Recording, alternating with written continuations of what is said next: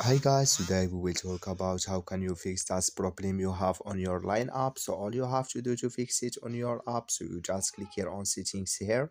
So then it's going to take you to next step here. Then all you have to do now, so you just go down here and you click here on apps. So and you come to next step here. Then all you have to do now, so you just go down here to looking for your line app. So just keep going down here and you click on it. So I found it here. Then it's going to take us to next step here. Then all you have to do now, so just click here on for stop and you click here on OK. So then you go down here, you click here on storage. Then it's going to take you to storage list here and you just click here on clear cache.